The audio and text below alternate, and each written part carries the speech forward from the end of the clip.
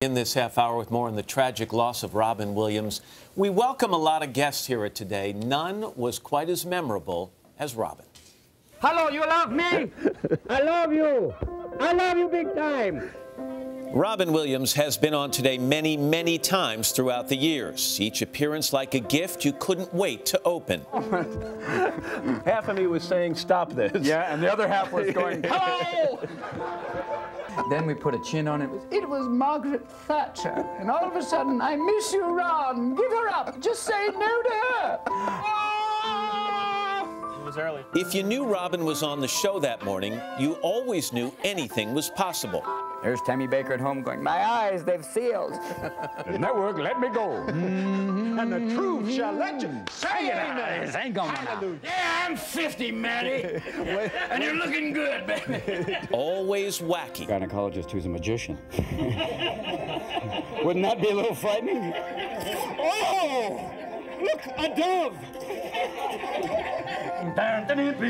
Always wild. They made a lot of fun in the movie about your hairiness. Oh, I have to. Yeah?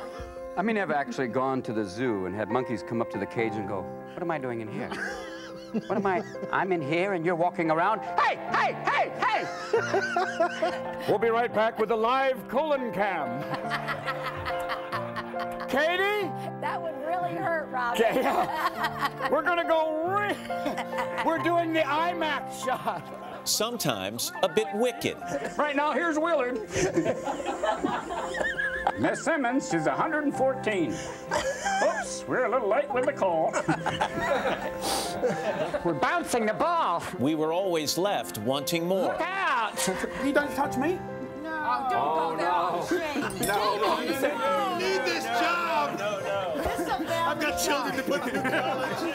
I didn't say anything, Dad. Precious needs cash. You may remember seeing him on Today, but what we remember is what you didn't see. Introducing himself to every single person backstage, wanting to hear their stories, making our crew laugh until tears were streaming down their face. Running around the plaza, high-fiving the crowd, long after the cameras had gone. Quite simply, he loved people. We mourn a future without him as our guest, but mostly we'll miss our friend. I'm glad we aired that piece, because that's the guy we saw around here. He's such a gift and so extraordinary. And I was talking to people in our studio this morning, and everybody has a great memory of him. And there were times you were interviewing him where you came this close to losing your job. I don't think so. That was the day before.